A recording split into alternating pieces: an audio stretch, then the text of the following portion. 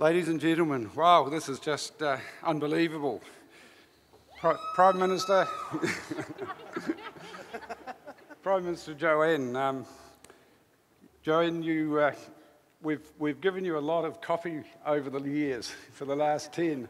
Some of them caused me to choke on my cornies in the morning, but mostly they haven't. If you want to see the Prime Minister's security people get into a real tiz, you find out that he would like to go for a helicopter ride without it having been checked out.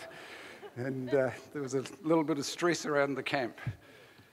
I'm not going to talk about all the details, but you can see from the team behind me that this was a hugely team effort. And I know that there are just about half of the room has had an involvement with this project over the last 10 years. So congratulations to all of you as well.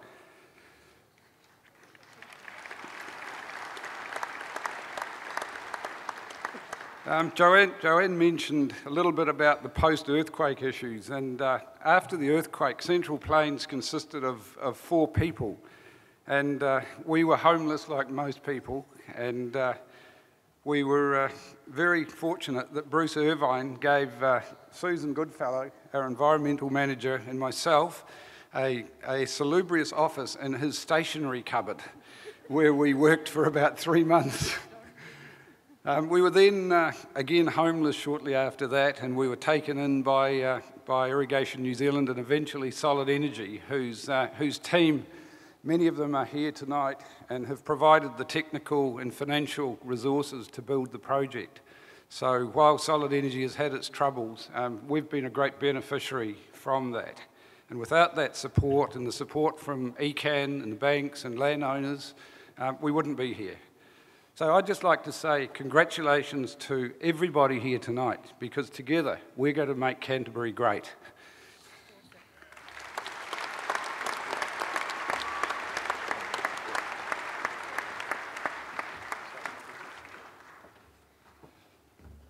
It's a real honour to be standing here tonight.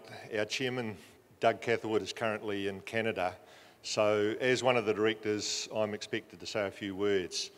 This whole project has been about teams and trust, and you hear it all the time about sports teams, etc., etc.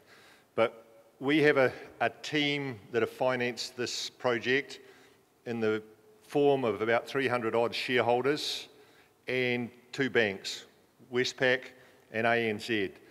Between us all, we've come up with about 180 million to finance this to start with. Then the next team was our board and Derek as our CEO. We've worked together, had the one vision and got there. The next team involved have been Derek's team, and they are a team. We're very conscious that there's businesses out here in Christchurch at the moment that are looking at some of our team, but just as a warning to all of yous, they are a team. They are not individuals, they are a team, and they work that way.